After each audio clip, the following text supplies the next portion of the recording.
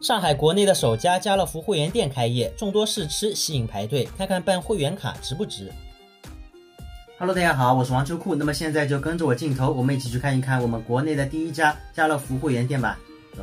那这家家乐福国内首家会员店就位于浦东新区城山路1111号，交通还是蛮方便的。6号线、11号线东明路站下来。高兴嘛，你走2步；不高兴嘛，骑辆单车都是很容易到达的。其实它正式开业的时间是10月22日啊，这2天呢也是在试运营，尤其是10月15号到10月17号，也就是本周末为公众开放体验日。就算侬没会员卡，也可以登了搿搭3天里向免费到店里向来逛吃逛喝。嘿嘿，我今朝正好没吃早饭，那么搿种好事体呢，我就不客气啦，和大家开玩笑啊，主要呢还是想带大家逛逛，看看这里办个会员卡值不值。我话音还没落，第一个看到的试吃摊位就映入我的眼帘。我们看一看，是吃牛肉干的。看介绍说呢，家乐福这个会员卡是258元1年，会员还将享有好货独享、消费券、运费券、购物返利、无忧退换货、免费停车等6大权益。这个办卡价格嘛，我觉得还不算贵哦，和山姆还有开市客也差不多。那这家家乐福会员首店呢，1楼主要是日用品和电器，2楼呢则是以食品为主，面积不大，但是分工还是蛮明确的嘛。我们看1楼面积不大啊，就这么一个正方形的，咱到2楼去看一看。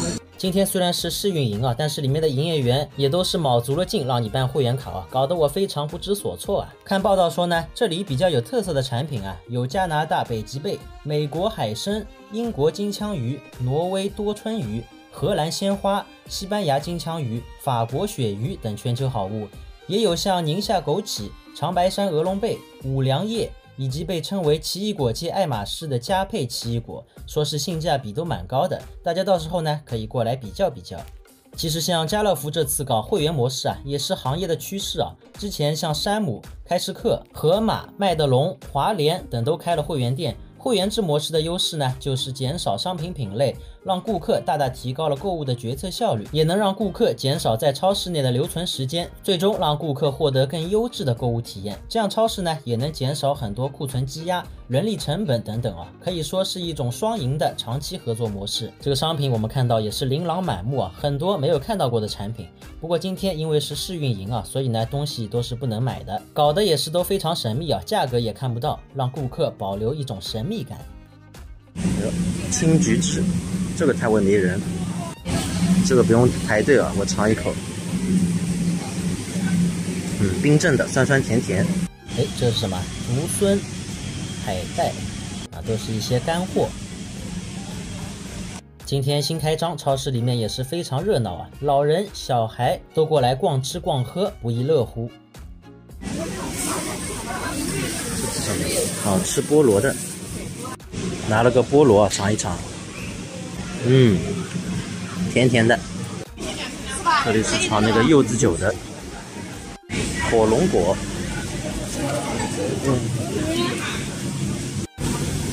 海鲜区帝王蟹、面包蟹、小龙虾，皮皮虾，不是皮皮虾，不知道什么虾。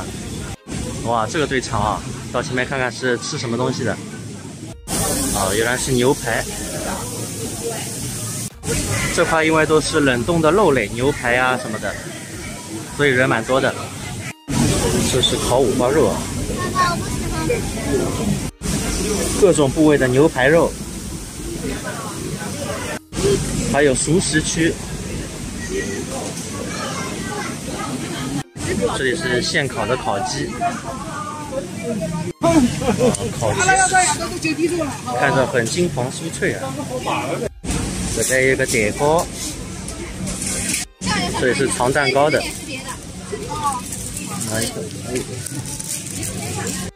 这个面包有点干啊，就像那种小面包一样。这个是吐司面包，这里还有碱水面包啊。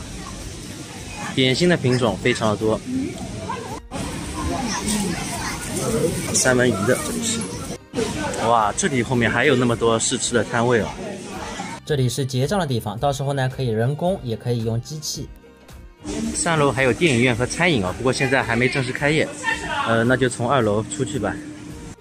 下来这边还有永和大王、美食街、麦当劳。好了，那不知道大家觉得我们上海这个中国首家家乐福会员店怎么样呢？也可以在评论区告诉秋裤。喜欢秋裤的也可以点关注、点个转发。我们明天的视频再见吧，大家再会。